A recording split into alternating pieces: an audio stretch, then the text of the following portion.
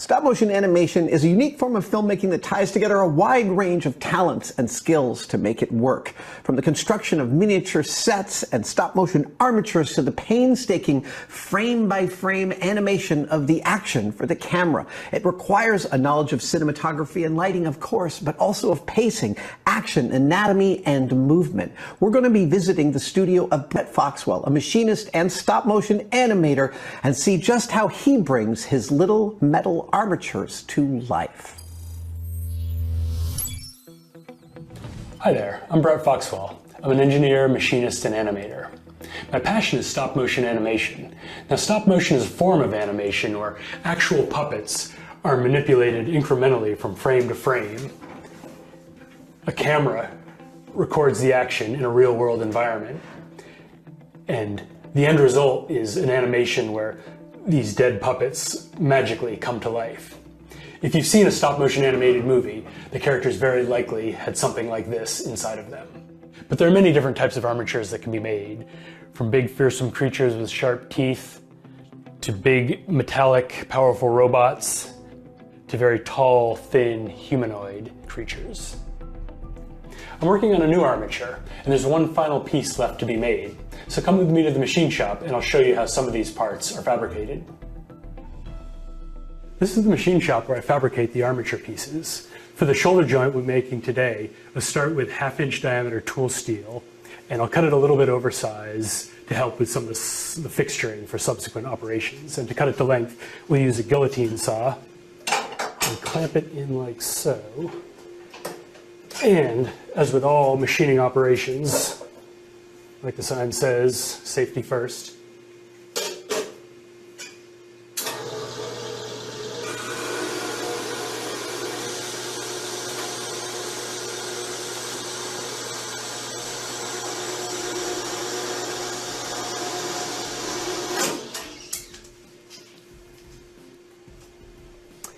And here we have a 1/2-inch diameter by 1.5-inch long piece of tool steel.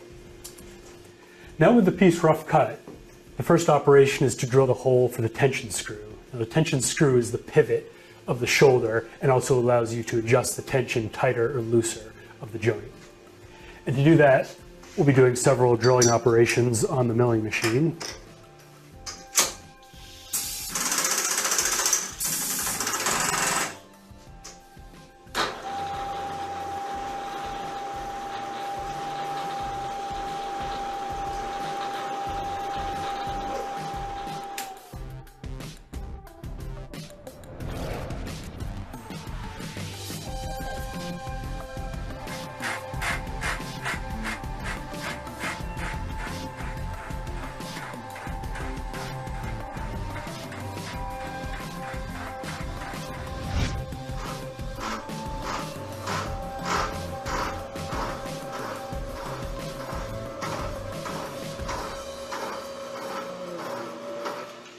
So we've machined the slot inside the shoulder joint, and the tang, which is a part of the upper arm, fits very nicely in it. So the only remaining operation is to turn the outer surface of this cylinder down into a swivel shaft, which we will do on the lathe.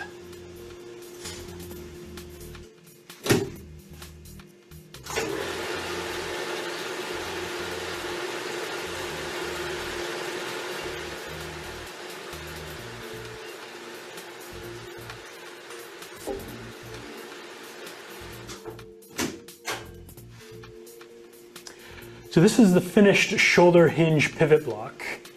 Came out very nicely, though it took hours of precision machining to accomplish. And it's just one of dozens and dozens of parts that go into a finished armature. So let's go back to the studio and put a puppet together. Here we are at the shop assembling the armature. It takes typically about 30 minutes to assemble one of these if everything goes smoothly. This is the shoulder joint, the shoulder swivel block I machined earlier. And we're putting the shoulder tang into the slot, and it fits nice and tightly into that, which is what we want. And it gets attached with the tension screw. Now this is a hinge joint, which pretty much just allows a hinge action on a single movement on a single axis. The other kind of armature joint, which is much more common, is the ball and socket joint, which is a ball and a clamping block, which allows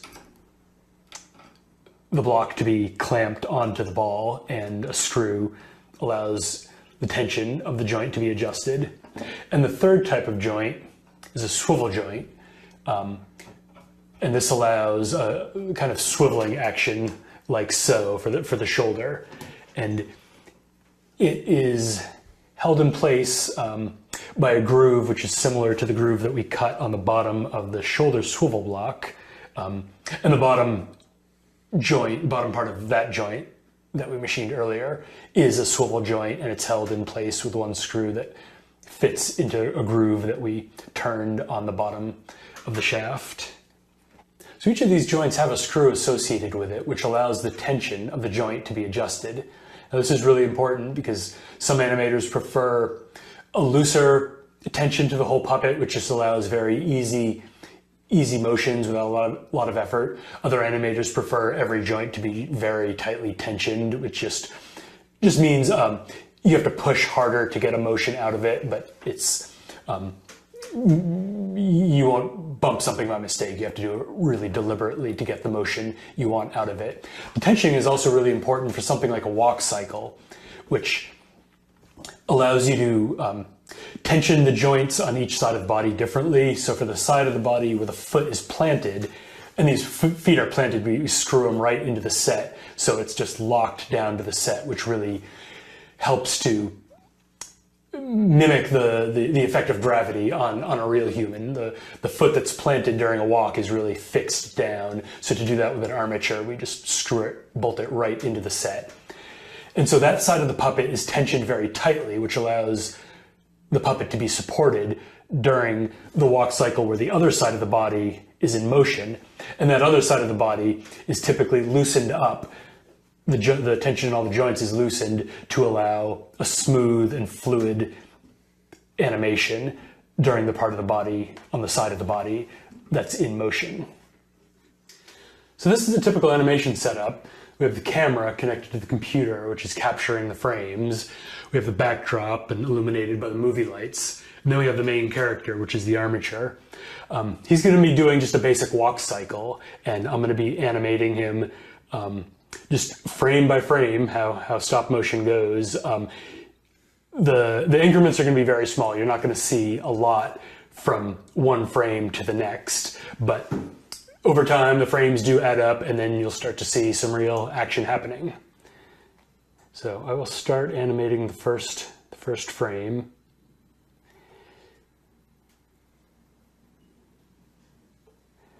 Then I'll capture it on the computer.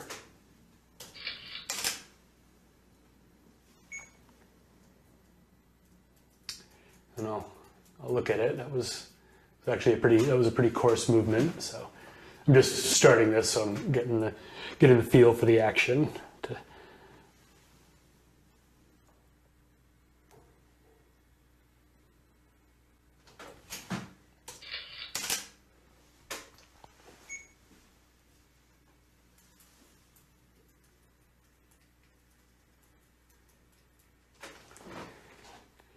And the walking, it's not just the legs. I mean, it's really a full body motion. So you kind of animate, which is putting most of my fingers on the puppet and just kind of almost moving the body, which is the center of gravity, moving the body forward and letting the legs follow.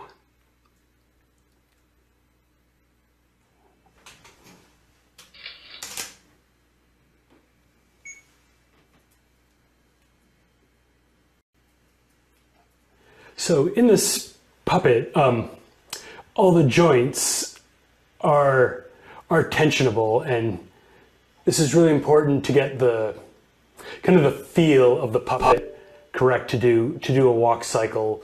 The joints have to support the puppet in pretty much any pose, and often in something like a walk cycle, it has to hold the puppet. Like the one ankle and the legs of the fixed foot have to hold the entire puppet up all the way until the moving foot is just about to touch down. Then when the moving foot does touch down and it gets locked to the surface, then the other side has to be loosened up to allow it to then be animated as that foot gets picked up off the ground and moved through the air. So that frame is just 1/24th of a second, and it takes 24 to 36 frames just for the character to take a single step. So that's the reality of stop motion. It's someone spending days and weeks machining these little metal skeletons, and then someone else spending days and weeks animating the character to get a full performance. So it's a lot of very slow and tedious work, but it's really rewarding. When you see the end result, it really makes it all worth it in the end. And I love it.